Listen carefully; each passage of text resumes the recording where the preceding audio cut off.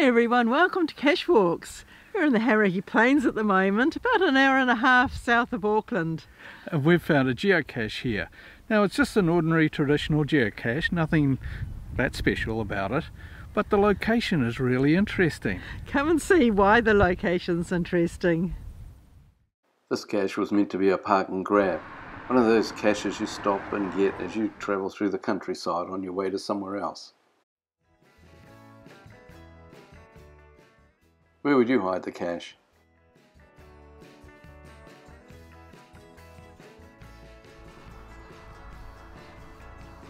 Found it.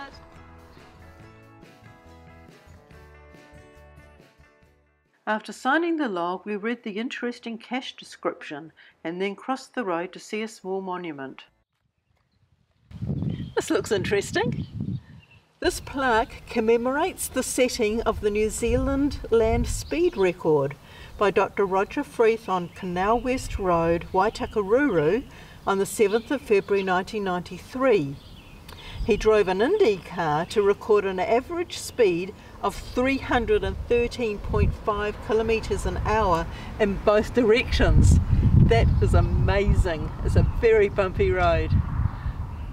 Here is the event t-shirt signed at the top by Dr. Rodger Freeth. Rodger held a PhD in physics. The car is a Lola Ford Indy Car, single-seater. This is the only photograph of Rodger breaking the New Zealand land speed record on Canal West Road that we could locate. Here is Rodger receiving the Castrol Trophy for breaking the New Zealand land speed record.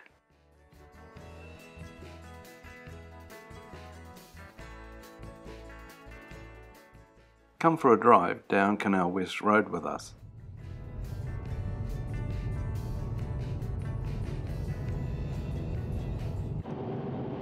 We're travelling along at 100k and it's pretty bumpy. I have to concentrate on my driving. I think I could probably take it up to maybe 120, but after that I think I'd be getting a bit nervous.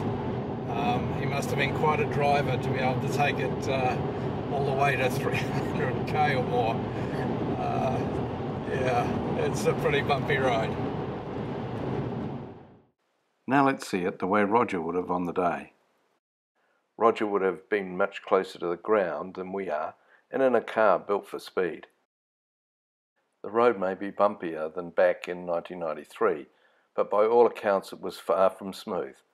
The council had resealed most of the link for Rodger's attempt, but they had left a large bump in the old, very bumpy roadway at approximately 3/4 distance along the 5.5 kilometres. This only gave him 4 kilometres of usable road to accelerate and then slow down.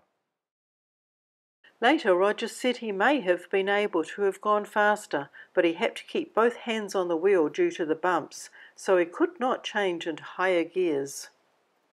Lampposts, trees, farm fences and a canal close by, there was absolutely no room for error. We decided to fly our drone up so you can see the canal and both Canal West and Canal East roads.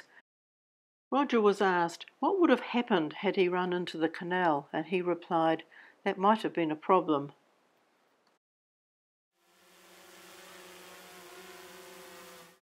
After the event, Rodger admitted it might not have been his smartest idea.